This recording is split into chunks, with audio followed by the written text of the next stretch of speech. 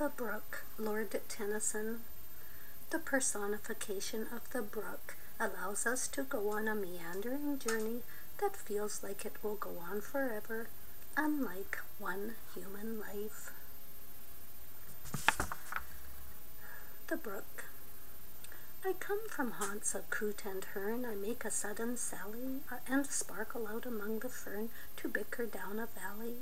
By 30 hills I hurry down, or slip between the ridges, by 20 thorps a little town, and 100 bridges, till last by Philip's farm I flow to join the brimming river, for men may come and men may go, but I go on forever. I chatter over stony ways in little sharps and trebles, I bubble into eddying bays, I babble on the pebbles.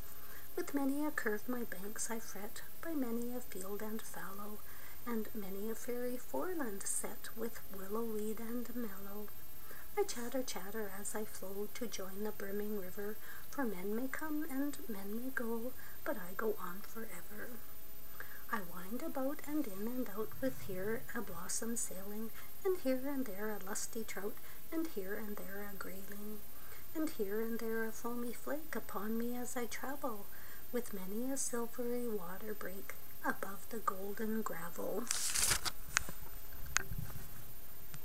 and draw them all along and flow to join the brimming river, for men may come and men may go, but I go on forever.